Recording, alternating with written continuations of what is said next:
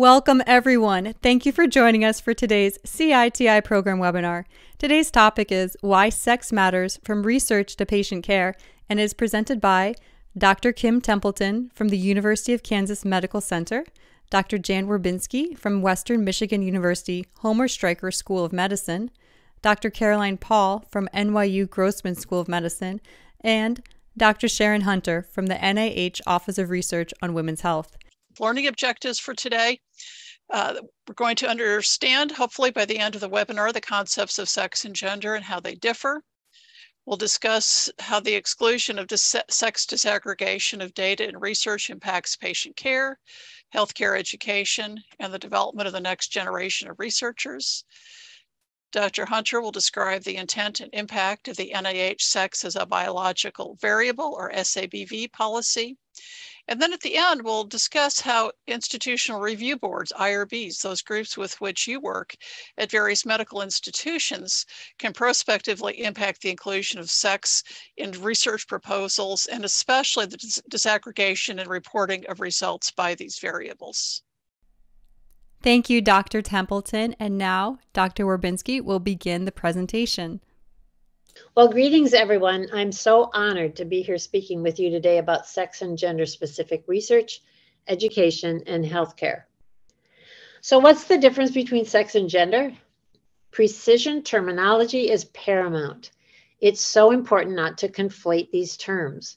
Sex is based on biology, chromosomes, and hormones. So sex assigned at birth is usually determined by the sex organs present at birth. The typical terminology here is male or female, but we also include intersex individuals in this term. Gender, on the other hand, is based on socially constructed roles and behaviors that a person adopts.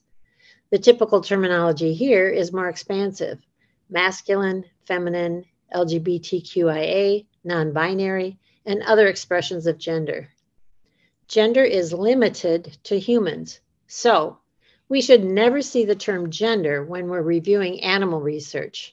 Animals simply do not have a gender. Way back in 2001, 22 years ago, the Institute of Medicine commissioned a white paper, and it was named Exploring the Biological Contributions to Human Health. Does Sex Matter? They determined even then that differences have been found in nearly every organ, condition, and disease. So we're talking about a discipline that extends far beyond gynecology, which covers only reproductive health and illness. The conclusion of the Institute of Medicine was that every cell has a sex. The SABV policy was established to close a knowledge gap. There are three facets of this knowledge gap that are as follows. First, the default human model was a 70-kilogram male and included the assumption that first, that fundamental biology included only shared molecular, biochemical, and physiologic characteristics.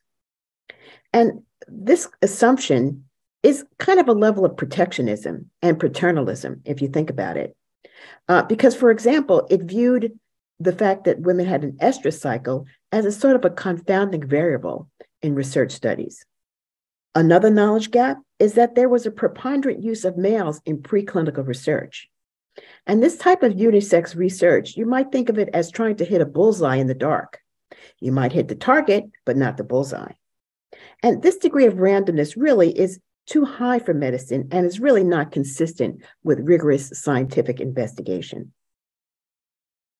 And third, and perhaps most important, with the default human model as a silly 70-kilogram male, there was too little research on diseases and conditions of women.